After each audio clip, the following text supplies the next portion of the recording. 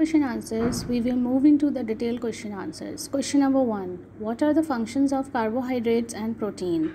Answer is function of carbohydrates. This is the heading. Then you will start the answer. They are energy giving nutrients. They burn to give us energy.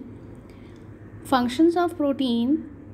They are necessary to help the body grow and stay strong. They help repair any damages in the body. Question number 2. What is the role of vitamins and minerals?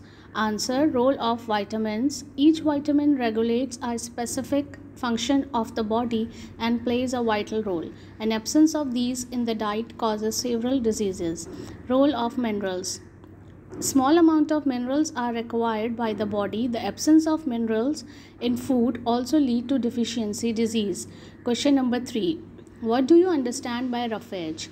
Answer. Roughage or fiber is a component of food that cannot be digested, but these help us digest our food and prevent constipation.